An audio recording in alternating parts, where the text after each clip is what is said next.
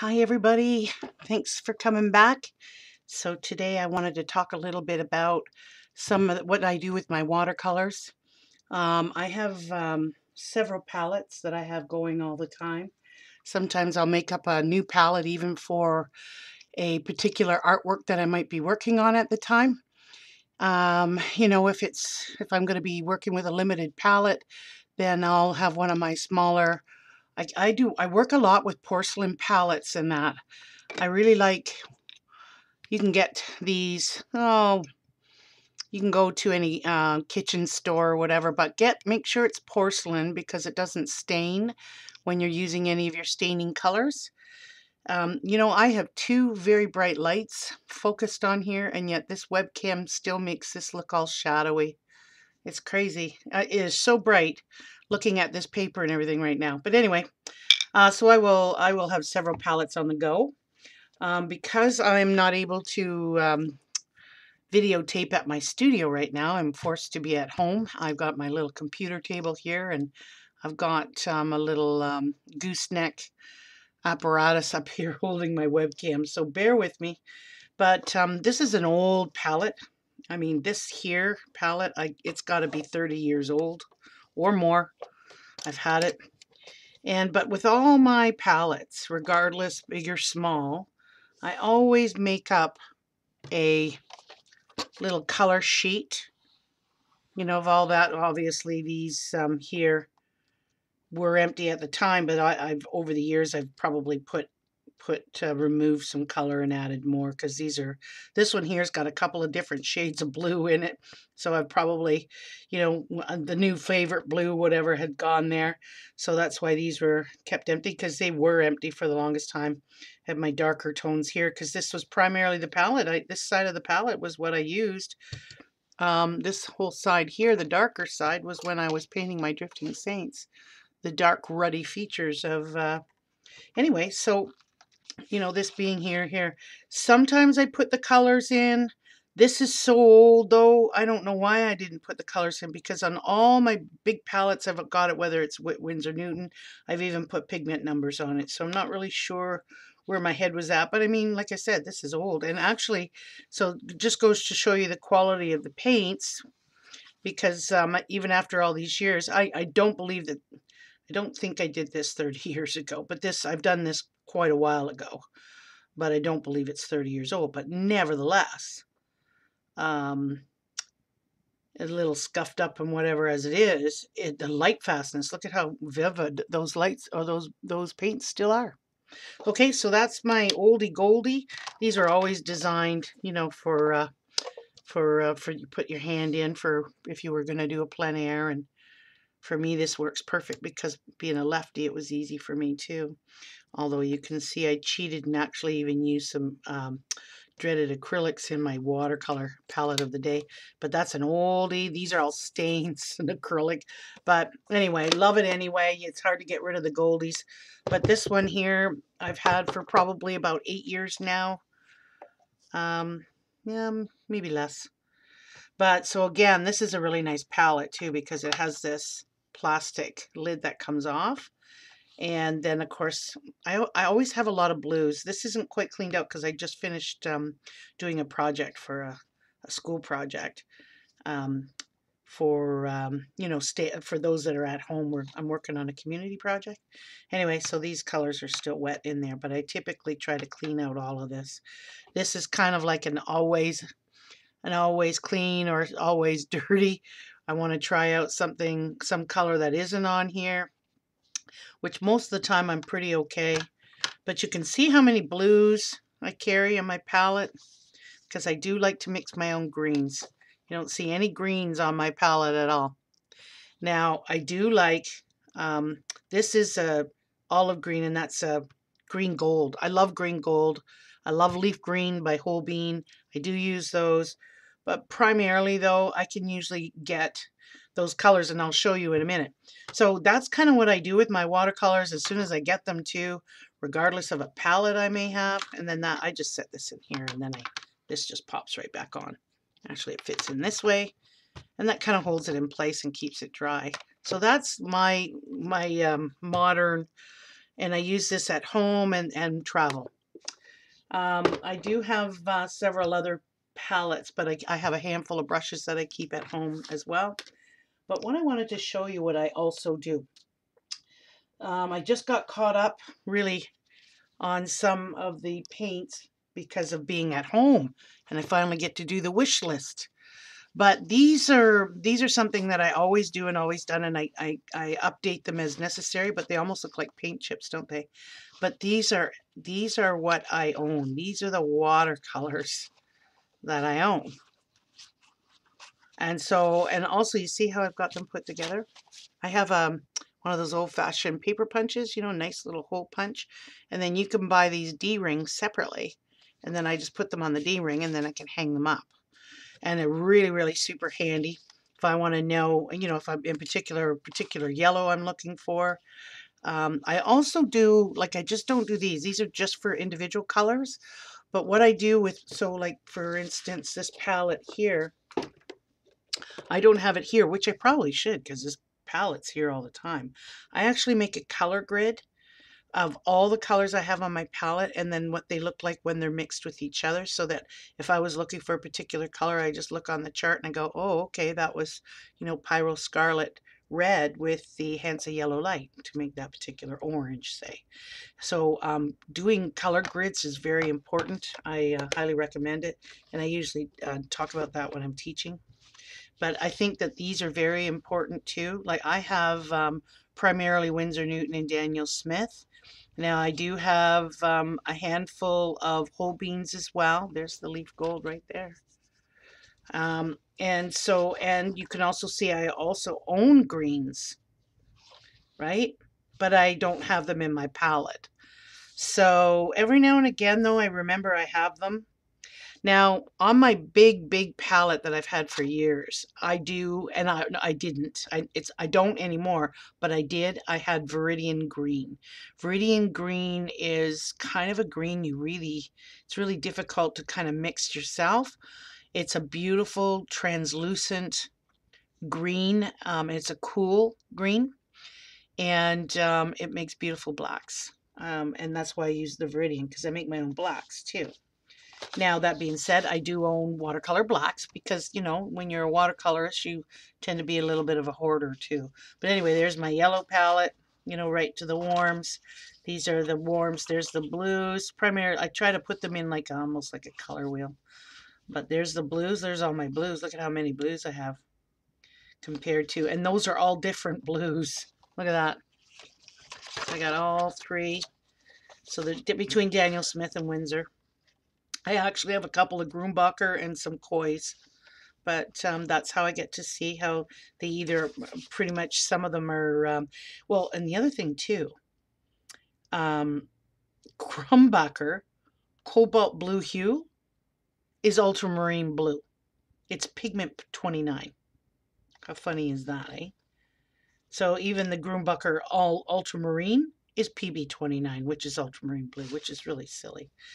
Anyway, so then these are some of your, you know, your want to have colors like Moon Glow, so you don't have to mix those colors yourself. But if you wanted to, I always put the pigment code names on it, and you can see I actually also too, thanks to one of my students now, a beautiful painter herself, Michelle, she actually made a spreadsheet with all the colors she had, and I thought, what a smart thing to do. So that's what I did too. So for that left brain side, when you want to go look an actual chart, and that way you can really put in all the information of your pigments, especially if you're looking for a particular one. Anyway, so this is these are all my colors. And then, of course, so those are extra reds that maybe got added on, and then I just made these small. These are all made from watercolor paper, 140 pound. You could probably do it with a 90, but they might bubble up even more because you're working with, you know, pure pigment. I'll show you how I did it, actually, and then you could do your own. And, of course, the earth pigments. These are my darks. These are the darks, neutrals, and then of course these are the ones that I just added recently, the Kuretake. These are those beautiful golden metallic watercolors. So really what they are is they're a mica base. Now, how I got onto these is somebody sent me a link to a video, a lady on YouTube, which many will probably know. Her name is Cece, and I guess she uses a lot of these little um, gold pigment paints, and it was a Kuretake, so I ordered it. This was $5.55 on its own, and that was through Amazon. You could get it from their sites, but I think it's even more. And because I have Prime, I think I got the shipping for free. But anyway, I thought, geez, I wonder if they have any other colors or whatever. So I typed in Kuretake metallic colors, and oh my gosh. So I'll talk about that, and I'll tell you about the prices. So anyway, so I ordered these two sets. They've gone up in price now too, probably because of the popularity. These here are also, you can probably see it a little bit better when I move it. You can see there's a sheen on the surface. These are actually Daniel Smith Extra Fine. I've had these for a very long time. They're more of an opaque, tend to be more towards the whitish side, but they look really nice mixed with watercolors themselves to give a sheen. So if you wanted a green shimmer, you got your Daniel Smith Extra Fine Interference Green. And then if you want the blue, you've got the interference blue. So there's extra fine interference silver. So, and then there's the two pearlescents. So there's the extra fine pearlescent, which is two whites, W20 and W6, and pearlescent shimmer. So this one is almost more, this one here is more translucent. Anyway, I also, look at how vivid and brilliant these colors are. So this is the core watercolors. So I ordered a basic set, and there's your green gold in the core. Really, really super vivid colors. They actually take a little bit of getting used to because they're so strong. Their pigment is so bright, and the reason for that is they use a clear binder, and it's what is it now? It's core. Well, here, let me just see if I've got it handy. Yeah. It's like an aqua, oh, what is it called?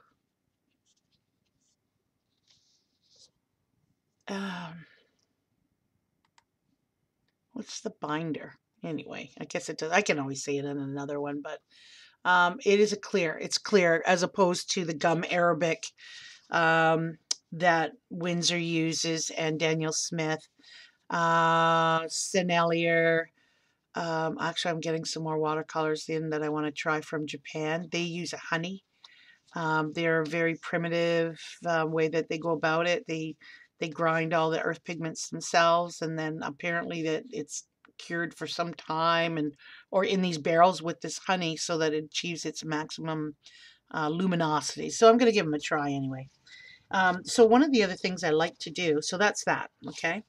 But something that's really cool that I like to do though too, because I mix my own greens, that one's kind of more important to me because you have your reds, you have your blues, and they're very stark, and you have your yellows, that's your primary.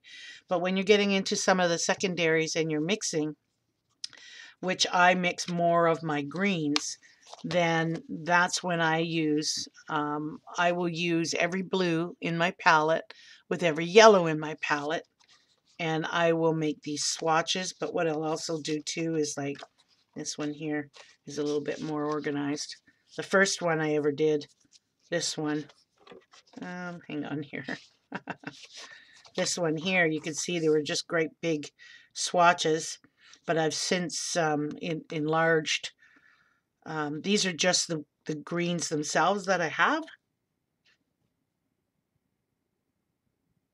Yeah. No, this is green gold. This is olive by itself. This is green gold, and this is green gold mixed with French ultramarine manganese, phthalo blue green shade, and phthalo blue red shade, and this is Prussian. Anyway, so and then what I did is I ended up going through there we are, all my pigments. So this one is yellow ochre with all of them. You can see how dull and very muted, because yellow ochre is actually earth pigment, so it's very dull, and it will provide a lot of dull kind of grayish greens. But these have their place. They're great colors. I love the nice muted colors that yellow ochre gives. And then, of course, you've got your brighter greens. That's going to be with your cooler. This is New Gamboge, though, which is a really nice orangey yellow. And then it's mixed with all the blues that I have on this particular palette. Because I tend to carry this palette over into my big one now, too. Since I lost all my Daniel Smiths, or they were taken, yeah, anyway, a very large box of my large tube Daniel Smiths went missing. And so I've had to kind of replenish my painting. I would have had those paints for many years. But anyway, that's the greens. And something else I like to do too is so I started doing this and I'm punching the holes in them. And like I had these cards at the studio anyway, and I have them in little folders.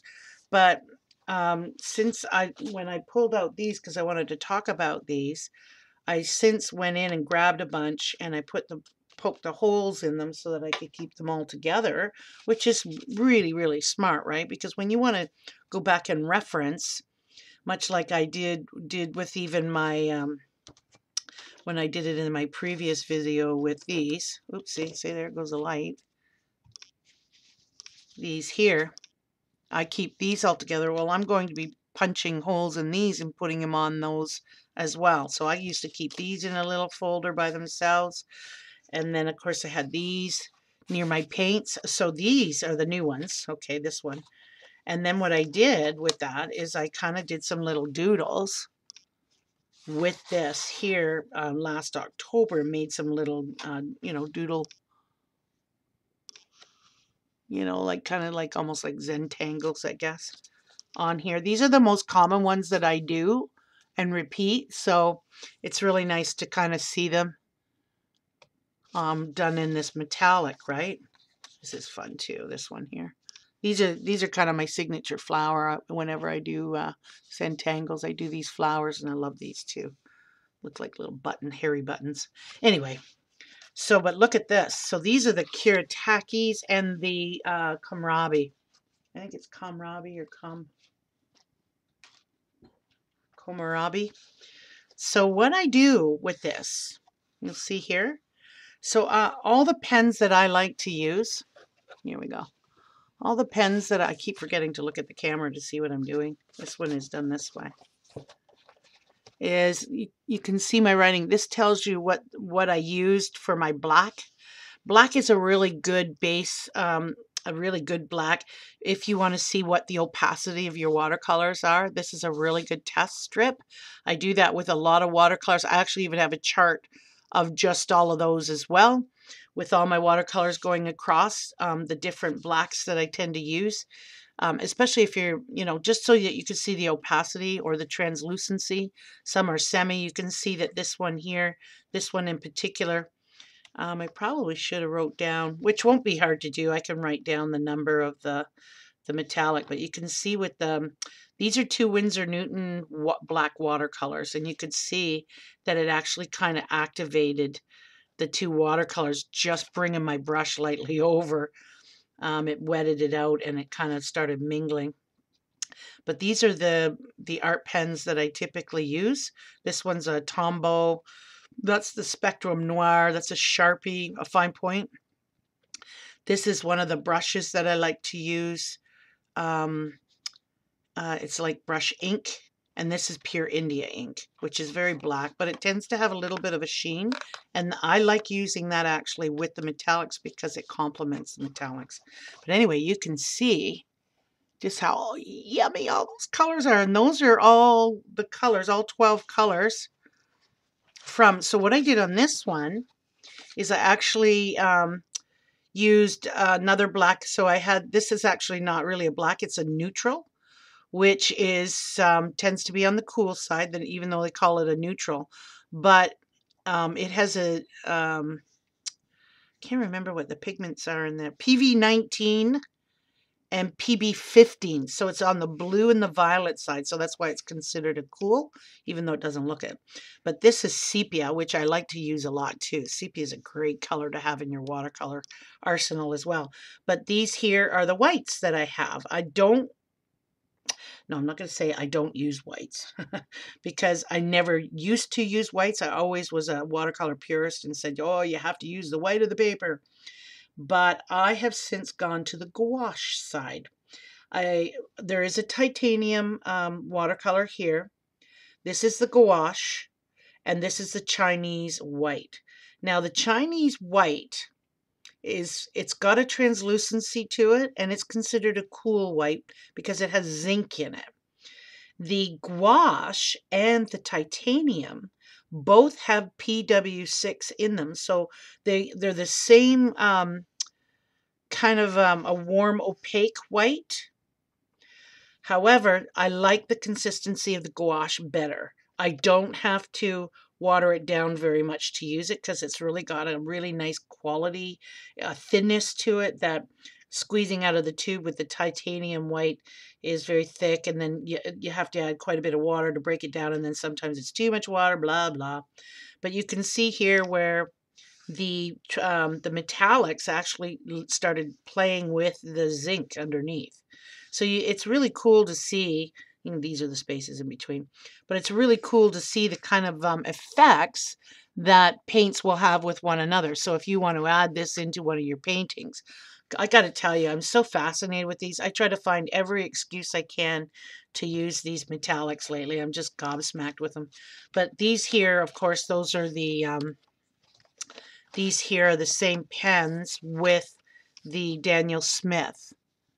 I don't know if you can see. You see the blue and you can see the little bit of the blue and the green there.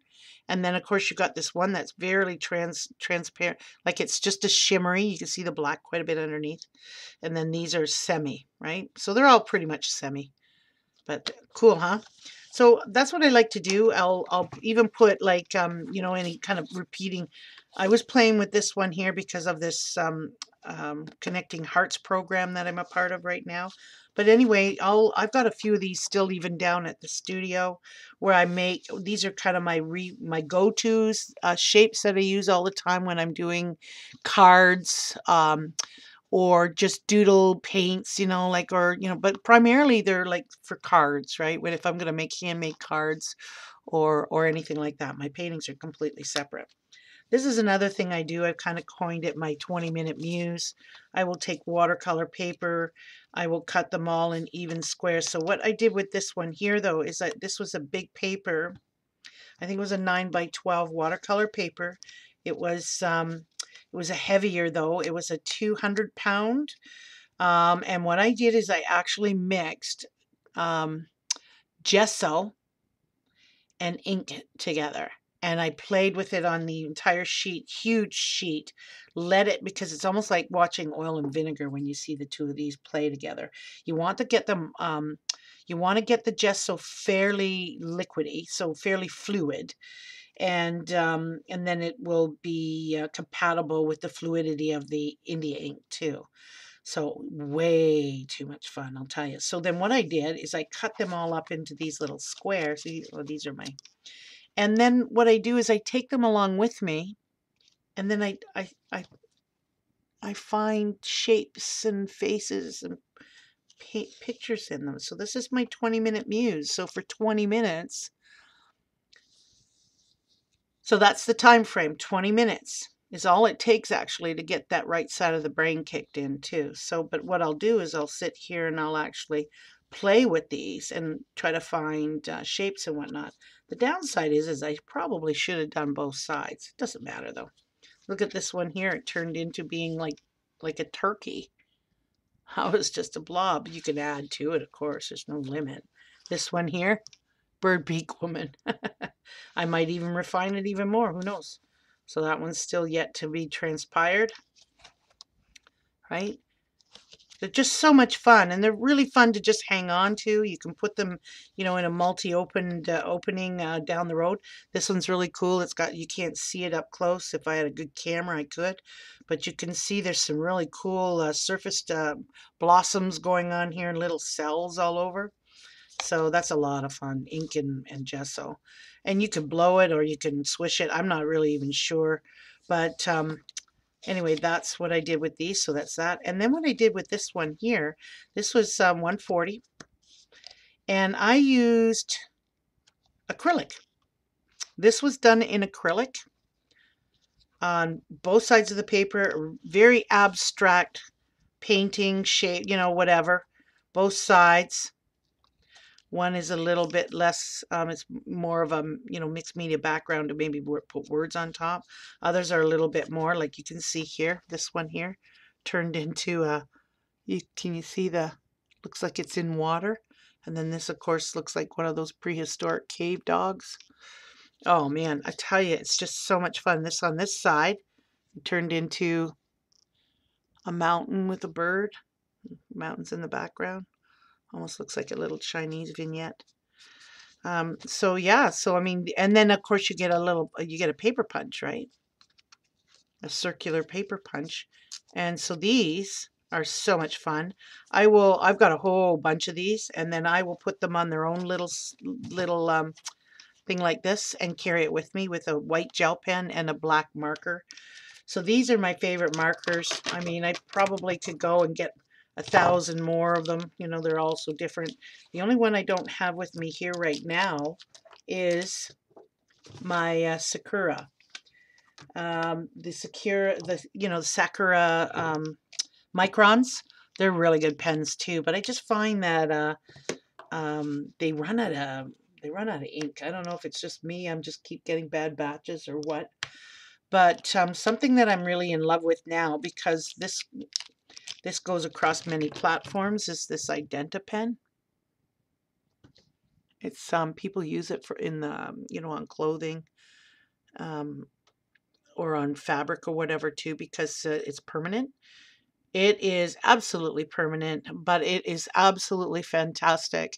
You can paint over it, but this is also made by Sakura. And what I like about this though is I got double bubble. I've got a nice little fine point here, and then I got a little bit of a thicker point here. I like the double-ended. I think you get a good bang for your buck. And another one of my favorite, of course, is the brush pen. I think I showed you these before in a previous video. So the brush pen, you can get these and you just squeeze a little bit, and it's refillable. So I see I've got a wayward hair there, so I'm going to probably have to cut that off. But you can go as fine. I'm pretty sure I did do this. So I'm not going to beleaguer this. I'm going to get right to, but these are the pens. These are the pens I like to use. Sharpie fine, this is Sharpie, but a Sharpie fine point. This here is just to do edging, the big fat one, you know, they call it a fine point, but I'll use that for edging. This, of course, is brilliant for all kinds of things. This is the Kelly Makes. It's actually pretty good. These are the Spectrum Noirs. Of course, Tombow. Who doesn't love Tombow? And, of course, the Sakura Identa pen. And I use a 2B pencil for a lot of my sketching. It's just soft enough. And it erases nicely, too. So what I wanted to show you, so this is that one that was $5.55, and this is Kuretake. The price has been going up quite a bit because, like I said, I think their popularity now. And so what I want to do is I'll just quickly show you how I go about making my little cards like this, right? So how you can kind of get almost like your value gradation there. So you come up with so it's really nice. And you know what's really nice about doing this sort of thing though too, is you really get a good feel for the amount of water you need to add to do those three. Like sometimes just doing those 3 stages is harder than doing the whole value scale. Just doing a 3 value scale on these, just to show it in its very transparent, very watery state, semi-water and full pigment, okay? Because you can even get in between these two again and in between these two again and so on and so on. But this is actually brilliant because you can see it at its lightest light and its darkest dark is right here, all on one card. So yeah, you do get a good feel for how much water you need to put on your brush, especially after you do your whole palette. You've got a really nice flow. I've been back in love again with my Kolinsky Sable. I had stopped using Kolinsky some time ago. I fell in love with synthetics. There's some beautiful synthetics. I use the Neptune and the Princetons, the ones I have at home here that I use are these three right here. So I've got the number 10 Princeton Elite, the number 8 Princeton Long. So it's called the long round because what happens with this is absolutely beautiful. So you can see it has the regular brush barrel. You see that? It has the regular brush barrel, and then it's tapered off to a thinner part, so you can get as thin as a number 4 or 3 on the end of that. And then of course you do have your Klinsky sable. These are natural hair. They hold far more water. That's why I like this for doing these, because I don't have to keep getting more water on these. I just clean out the pigment and come back in. I end up having to actually take water off. So I'll just do a real quick demo here on what I do, the proper way to do that. I got some scrap here. I've been doing a lot of playing. It's just been wonderful. It's almost like I had, you know, this is worldwide timeout. Has literally been almost like a permission, what do you call it? A permission slip from the universe for me that I could take some time off and just actually play a little bit and relax. So I see I've got some, there's a color that dirtied my, wow, that's not good. One of my yellows got contaminated. Well, let's use it. It's, I don't know which one that one is. It must have been on that translucent. So see how thick and heavy this is? Wow, that's pure pigment, because the pigment itself in the tray, like it was, I'll show you here what happened. So what happened was there was probably an orange on this side, which I'm thinking that suspiciously it was this. It's not the new gamboge. You can see here it's much brighter than new gamboge. So anyway, it happened. It just flopped, and it's in my Hansa Yellow medium, and so I can soak that up. I hate that. Oh, hate is a very strong word. But anyway, I got all that out of my brush, all that extra pigment, and I actually even ended up hitting this off on the rag again, right, coming out. And then I'm just going to kind of do this, right? I'll bring this out, feather it out. So I'm taking that from the pure pigment with clean water, and I'm dragging that over to the side here like this. Okay. And you don't, with these here, I find you only have to touch it with the tip of the brush. Right, and then you can just play with that. So there you've got your mid-tone. You can bring it over if you don't like it. You can see that this is a very opaque orange. I think that might be Indian yellow. Okay, and then what I did is I rinsed my brush out again to get rid of the pigment that was on there. Rinse my brush out again, and I dab it off. I don't get any other water, and I bring this over. Just on the edges, right? So I'm picking up that pigment and I'm adding it with the water that's already on my brush. And you got this beautiful light wash, right? I'll do it with a darker color too so you can see it darker. So let's take a Prussian, one of my favorite blues. Very dark, very beautiful. It's just vibrant, makes great darks. Great purple. It's considered a cool.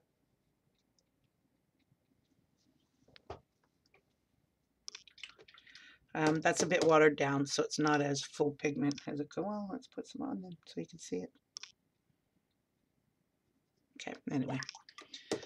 Okay, so I took all that pigment out. I'm wiping the excess off here, and now I'm just going to drag that brush over, drag that pigment with the water that's in my brush already. So you can see. So there you go. I had too much water on there. I can still see a difference, right? The darker, fuller pigment and the lighter, but there's some flow going into this side, so that means this one here wasn't a dry enough application. So when you mean dry on wet, that means you got full pigment, not very watered down. So see, that's full pigment. That's better. And that's how I should have done it in the beginning, right? See that? That's real full now. Get rid of all the pigment on my brush. Dab out the excess water, and then drag. There, that's better. See that? Now I'm going to get rid of the pigment that's in the brush that I picked up from that. Get it out completely, dab the extra water off, and then bring this over now. See? So whatever water I have in there, I don't have to add any more. There's enough in it just to do this. So you can see it is a staining color. Mind you, this is not very good quality paper. This is the sizing on this isn't correct. I don't know if it's the batch, because I have had some good success with the Artist Loft.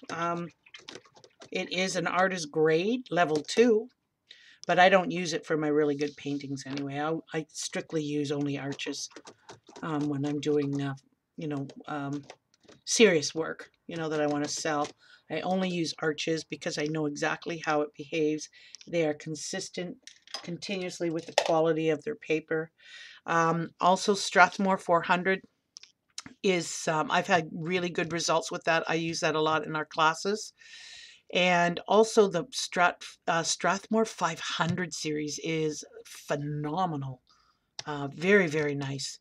But other than that, I have tried Fabriano. Not really a fan. I have tried, oh my gosh. Oh, the Cheap Joe's is really good. His brand of watercolor paper is very good. But since the pricing went up on the shipping, I haven't ordered anything from Cheap Joe's in years. My late Francoise and I used to order all our art supplies from Cheap Joe's back in the day. And then our dollar got so bad, and then the shipping was like $65 for shipping just to get a couple of tubes of paint and some paper. Pretty crazy. Anyway, so now the piece de resistance, and that is the Komerabi and the Kuretakes. So you're going to see when you Google in or you go to Amazon, actually I would just probably go to a Google page and do it. You'll probably get the Amazon results as well though. However, there might be other sites that will sell them a little cheaper. When I bought these last year, they were only 14, I think one was 14.24 and one was 14.99. I should have it on a piece of paper here somewhere. I had it all ready for you. I don't know where it went. Here it is. Oh, is that it? Nope. Nope. Oh well, that's the way it goes around here. Too much going on, too many things. So anyway, the Komerabi, when I first saw this, well over, I guess it'd be a year ago now, when we were doing our Christmas cards and our fall, something like that. Anyway, it was before that I ordered it. And I just loved it. I love the results. But this one here actually was supposed to be the right gold. It's very dark for me. So when I finally got these pigments in, oh my God, like seriously, just look at them. Aren't they awesome?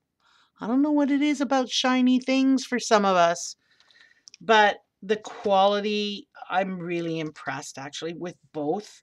So they're obviously a good quality binder in these, because when these are dry, it's like I was showing you on those flip pages that I use, like these here, and these. Like I was rubbing on these and everything after they were dry. There is no mica residue on my hands. I have a really super high quality fluid micas from Germany that I've had for a number of years, and we always mix stars with gum arabic and water. A lot of times we just mixed it right in with the watercolor. We never even did the gum arabic because the watercolor itself has it in it. And that, back in the day, was the only way I ever really used them. I didn't really understand them much. But I have so much of it even now. I didn't even realize that this is the same thing. Anyway, you live and you learn, right? Doesn't matter. I have these now. So these are all removable, right? They're all got their own little, and they're all numbered. And so this here is part of, I think this one here, yeah, the 900s. So this is the Kuretake here with all of these colors, and that's this one here that I got separate. But you see how dark that is compared to the rest?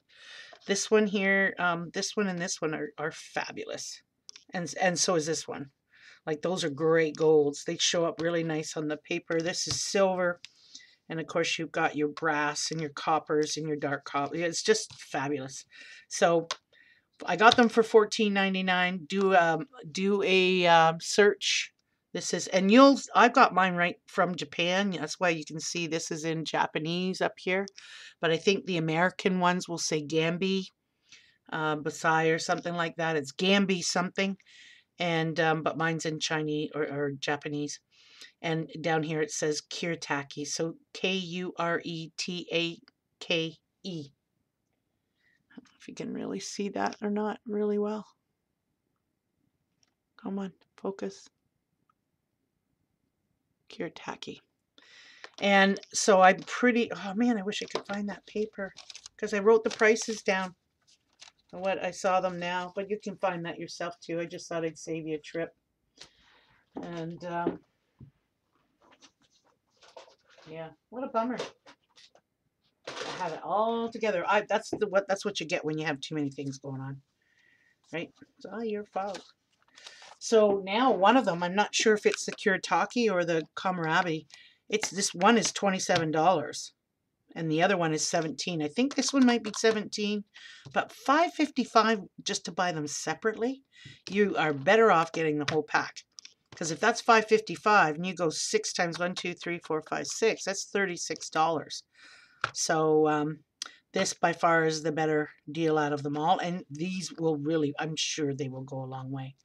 I mean, this one here is really full. You can see the depth of this, and it goes to about there. So there's a lot in there. I mean, that's probably a full tube of paint when you compare it to a watercolor tube. So you can see the thickness of it. And this is really nice, because I'll actually even have them in. This one here, actually, I swap out. I'll put this in and I take this one and I just leave it in here when I travel. And take it with me. Right? I'll just leave it in there and it closes up beautifully with it. It folds flat. I don't have any issues. Okay, so anyway, that's that. I shared that with you.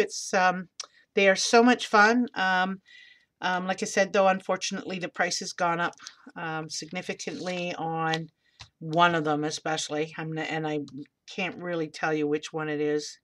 You'll have to find that out. So this one here is the Komerabi, Komorebi. I'll put that down in the description, the spelling of them. I'll even give you a link to the Amazon.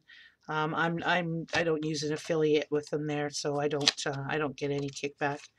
But I do encourage you to just to Google it now that Google's algorithms are down.